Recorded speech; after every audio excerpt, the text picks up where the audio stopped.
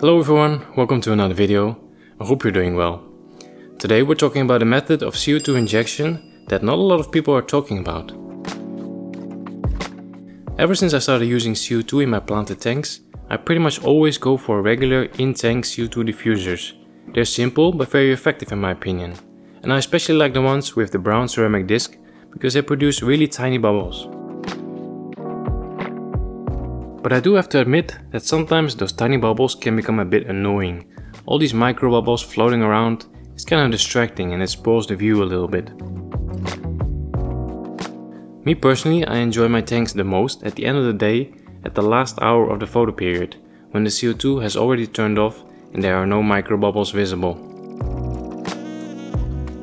A few weeks ago I decided to purchase an inline CO2 diffuser to try and see if that is less annoying. But I quickly discovered that this only made things worse. Yes, the bubbles were even smaller, but now there were so many of them, the aquarium almost appeared cloudy because of the mist of CO2. All of this happened around the time where I was just beginning with the big shallow project, and I knew that in a shallow tank a regular CO2 diffuser is not going to be a good option. Because the tank is only 30 cm high, the CO2 bubbles would reach the surface far too quickly and I would waste a lot of CO2. And the option of using an inline diffuser and having a cloudy tank all the time did not really excite me either, so I started looking for other options. A few weeks before that, I made a video about this beautiful aquarium, and here you can see how clear everything is, even though CO2 was being added while I was filming. So how is that possible? Well, below this aquarium were two external filters, and each filter had their own CO2 reactor. After I had seen that tank, I started looking more into CO2 reactors, because this could be a good solution for the big shallow. The idea behind the CO2 reactor is that CO2 is mixed with water in a chamber before it enters the aquarium. Water and CO2 gas enter the reactor from the top, then they are both pushed to the bottom of the reactor, but the CO2 bubbles always want to float up, so they keep rising to the top, being pushed down again, basically until they are completely dissolved. So the water that leaves the reactor does not have any microbubbles and is nicely saturated with CO2. So after I had done some research, I really wanted to try a CO2 reactor for my big shallow. So I went ahead and ordered one from the same guy who made the reactors for the tank I showed you earlier. These are custom made and come in a bunch of different varieties. The one I ordered also has a bubble counter and a special attachment to hold my pH probe. Installation was pretty easy. I first unplugged the Oasa Biomaster and decided where was the best place to put the reactor.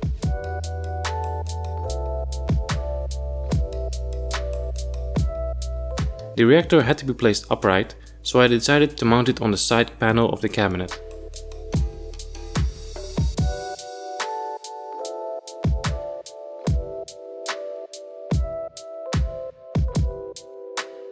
After it was screwed in place, all I had to do was refit the filter hose, add the CO2 line to the bubble counter and insert the pH probe in the first chamber.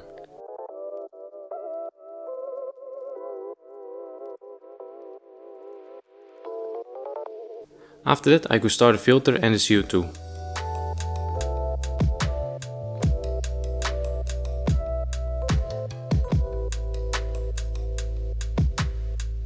A quick check to see if there weren't any leaks and we are done.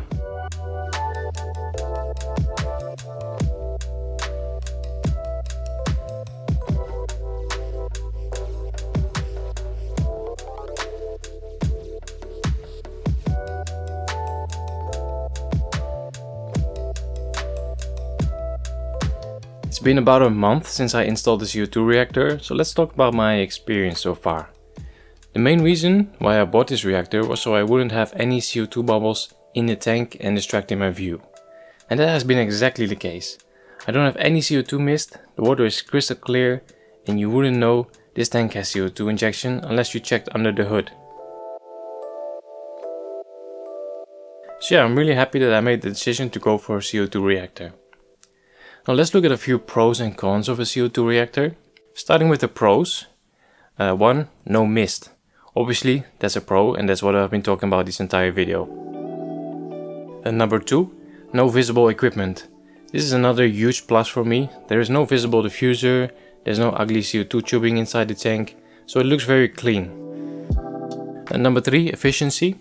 The CO2 reactor is very efficient because pretty much all of the CO2 is dissolved in the water, so we were not losing any CO2. With a regular diffuser, a lot of microbubbles still reach the water surface and then they are lost. Number 4, low maintenance. Well, it's a bit soon to say, but I think I only need to clean the reactor once in 6 months or so. Basically, because it sits inside the cabinet where it's dark, it shouldn't really get dirty.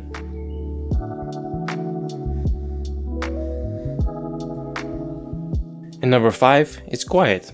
With a regular in-tank diffuser, you have CO2 bubbles that are being pushed through a very fine membrane. This sometimes creates a very high-pitched sound, almost like a whistle. The CO2 reactor, on the other hand, is completely quiet.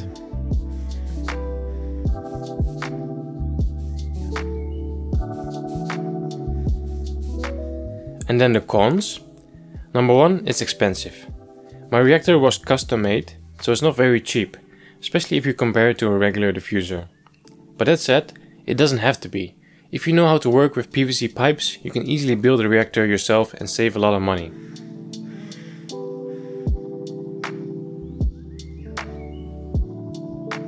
Number 2, no mist. Even though this was the first on the list of pros, it's also a con.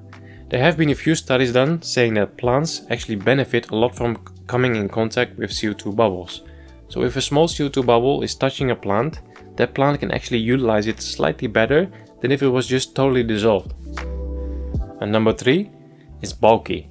This one speaks for itself. A reactor is a lot bigger than an in-tank diffuser or an inline diffuser. It's bigger and you also need to place it inside the cabinet and it takes up some space over there, so yeah, that's a downside. And number 4, it's not versatile. You can only use a CO2 reactor in combination with an external filter or a sump. So if you have a hang on the back filter or an internal filter, you can't really use this system.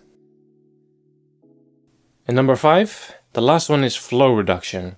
So in order to use a CO2 reactor, you need to have a pretty strong filter or a pretty strong pump. And because the water has to go through all these stages inside the reactor, and it's not one direct line from the filter to the tank, you're also losing a bit of flow. So if you're planning to use a CO2 reactor, I definitely recommend to use an oversized filter.